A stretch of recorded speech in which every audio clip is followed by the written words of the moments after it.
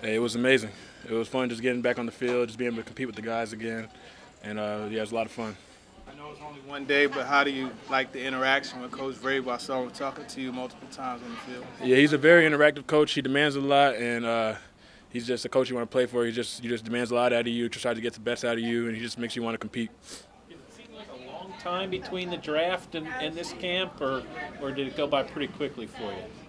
Since like from the end of the college season, it's felt like Like from the draft, from the even, draft. since you knew you were coming. Oh no, from the draft it was quick. It felt super quick. I just couldn't wait to get down here. So What did you do to fill up the last couple weeks here? I just stayed in shape, just conditioning, staying in shape, just making sure you can come out here. That you can finish the practice. Just make sure you able to finish. What did you feel as Malik handled the huddle and commanded things for the first time out?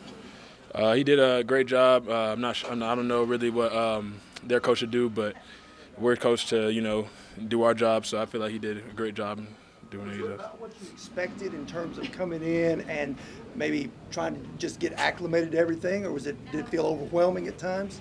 No, it felt what I expected. It's just at the end of the day, football is football, so it's the same things we've been doing all of our lives. So it was about what I expected. What is first day like as far as anxiousness, wanting to make a good impression on your new coaches, teammates, and also trying to be up to speed with what's being asked to do? For me, I feel like it was very simple just because, you do a lot of preparation. There's a lot of preparation that goes into it. And as long as you prepare yourself the right way, then you'll be ready to go. So. What did you think about Malik from afar, and what's it been like just getting to know him just on a surface level so far? Yeah, he's a great guy. A great guy. As you've gone through the process here, getting accustomed to the play, but what are some early impressions of this offense, and maybe even how tight ends specifically, fit I know that we're very hard-nosed. We're going to be a very hard-nosed team. We're going to run the ball. We're going to be a very smash-mouth team, very tough team. That's what we preach. It's obviously early, but have you gotten to see you go back to 2020, 2019, the different ways they use Jonnu Smith in the offense? I don't know. Jonnu's accomplished a lot in this league. Jonnu's Jonnu.